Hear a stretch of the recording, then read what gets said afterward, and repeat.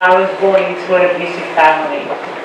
My father was the main abuser, but he is also a child of abuse. And his way of dealing with it was to bury it down, keep it inside, and never talk about it. That's what tough people do, and that's what strong people do. But it didn't work well for him because he grew up to become the one person that he never wanted to become, which was his own father. My mother was a very passive woman who stood by her husband, and my two sisters joined with them. I was the only one who spoke up and said that there was something wrong in our family, and I'm pretty sure that's what made me the target. I also look a lot like my father, which I don't think helped me very much. I started school when I was 4 years old, and I thought that I would make friends and create a support network, and everything that was happening at home would be okay. But because I'd already learned to be afraid at home, when I went to school I was bullied from the moment I started all the way through to when I graduated from high school. At age 7 I had a particularly bad beating, and at the end of it I was laying on the floor curled up in a ball, and I noticed that my mother and my older sister had been standing there watching. And my older sister walked over to me, and I thought she was going to ask me if I was okay, but she didn't. She told me that I need to learn to shut my mouth because I'm making it worse. And she was right.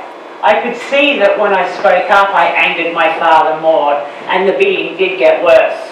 But I wasn't willing to learn to shut my mouth, but I was willing to take the extra beating.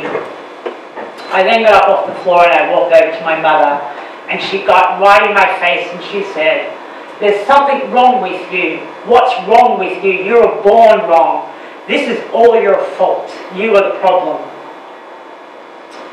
I ran out of our house and I ran down the street and I ran into a park and I sat. And I was rocking back and forth because the noise in my head was screaming so loud that it was deafening. Nobody cares about me. Nobody's going to take care of me. Nobody's going to help me. And at age 7 was the first time I contemplated suicide. What am I going to do? How am I going to get through this? I made a promise to myself that I'd make it to the age of 18, because in Australia 18 is an adult.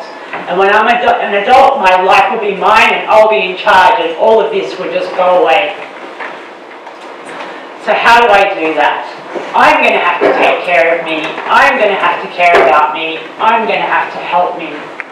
So what do? I worked out what I was good at. I was an athletic kid, so I competed in a lot of athletic events and played sports, and I would win ribbons and trophies, and I would bring them home and I would put them on display so that when things were particularly bad and I was struggling, I could look at them and say, "This is me. This is who I am. I'm not this worthless, useless, stupid person my family are trying to tell me I am. I am this. I did this." And it worked well for the most part. I still hadn't made friends and created a support network. I was still my own support network. But at age 15, I was invited to my first high school party, and I was so excited to be invited. But there was a little voice in my head that said, "Don't go to the party." But I ignored it and I went to the party. And when I got there, all the other kids were inside and I didn't go in. I stayed outside and I paced up and down the driveway. And that little voice in my head grew louder and louder, and I paced for longer and longer. So long until some kids actually came outside and they came up to me and they said, "Don't go inside. They invited you here to humiliate you. Go home." But what am I going to do? I have to get through this. I'm almost 18 years old. I'm almost an adult. Well, at age 17, I actually got my first opportunity to come to America. But the only way I was allowed to go is if I paid for it myself. I had a job since I was 14 years old, so I saved all my money, and I paid for my flights, I paid for my accommodation, and I even organised my own passport. I was so proud of myself. I thought, I'm not even an adult yet, and I'm adulting so well. I am so good at this. And when I got back to Australia, I turned 18 shortly after, and I was like, all right, life is mine now. I'm in charge. What am I going to do next? So I thought, well, the only problem I have from my childhood is that I don't know how to make friends. So I'm going to go to university and study performance. I thought, isn't that where all the social outcasts and weirdos go? You know, maybe they're my peoples, and maybe I'll learn to make friends. So off I went to university for 3 years. I wasn't bullied for 3 years, which I thought was pretty good. I knew I hadn't fixed anything yet, but I felt like I was on the right path, and I was moving forward, and I was leaving things behind. So what's my next big move? What am I going to do next?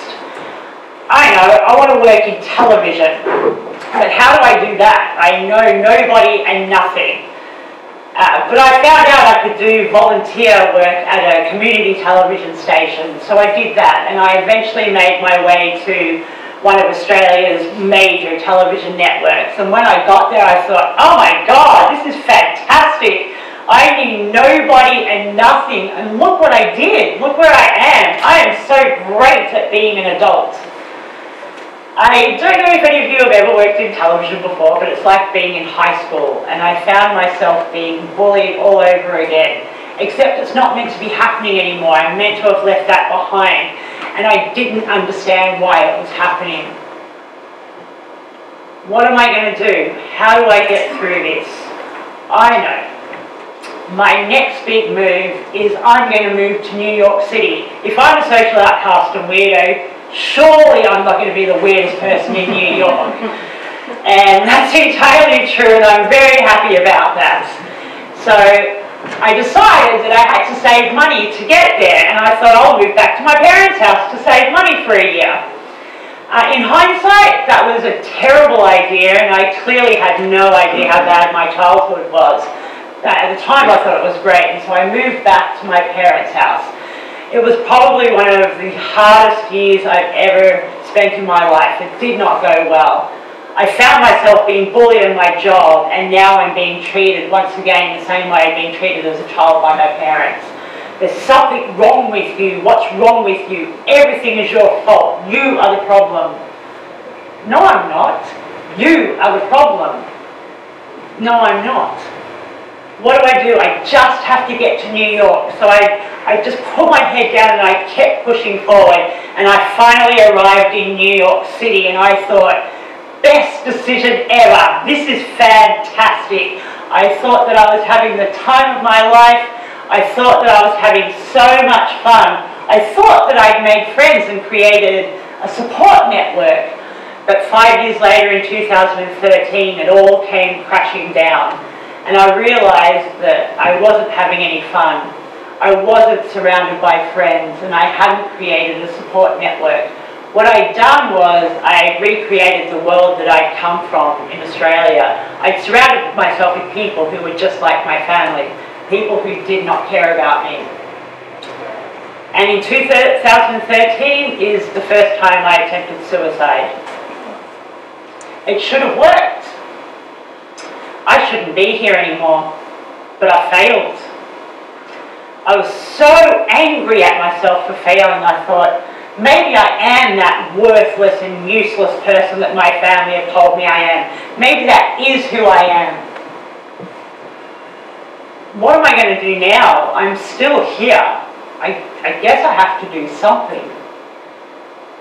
So I realised that I really need to stop telling myself that my next big move is what I need to do because it's not helping me anymore, and that the only problem I have from my childhood is that I don't know how to make friends.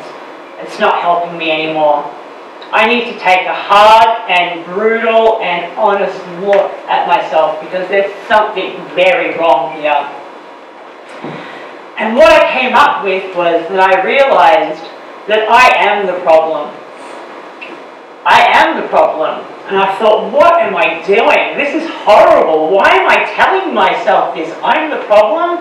I've been telling myself my whole life that I'm not the problem. Why would I be doing this? And what I realized was that I was trying to regain control over myself, regain control over my life. Because if I'm the problem, then I'm the one who's harming myself. And if I'm harming myself, then I can help myself. I'm not the problem that my family have told me I am. I'm not their problem. I am my problem. But I need to flip the script that I've had in my head my whole life. And how do I do that? And I realized that My family, they used a tremendous amount of force to harm me. I'm going to have to use that same amount of force to help me. But how do I do that? So I developed what I would like to call the drill sergeant. She was loud, she was aggressive, she was relentless, and she was a powerful force, and she used some colourful language. She wasn't developed to make me feel good. She was developed to drown out the noise, the self-destructive thoughts in my head, and she was really effective. And I realised that at some point she actually started to stop those thoughts. And I thought, this is fantastic. But I had to remember that the drill sergeant was me. This was my voice. I was doing this for myself, and I could hear myself loud and clear. And I had to do that because I wanted to make sure it wasn't my family's voices in my head trying to lull me into a false sense of security like they've done so many times before. And then I started to think, if people could hear what was going on in my head right now, they would think I was crazy, which I thought was hilarious.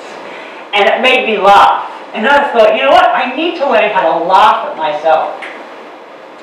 But at first I thought, if I do that, then I'm somehow betraying my experiences. But I'm not. I know them well. What I'm doing is I'm just giving myself another way to think, a lighter and easier way to think. But it was very important that if I was laughing at myself, it had to be funny. I couldn't be hiding behind a sense of humour. I really needed to laugh. And I did. I learned how to laugh at myself, and I love it. I can look back today and I can see how far I've come. I've still got a ways to go. I am a work in progress, but I can honestly say today that I'm okay. And being okay is the best way I can be. Thank you.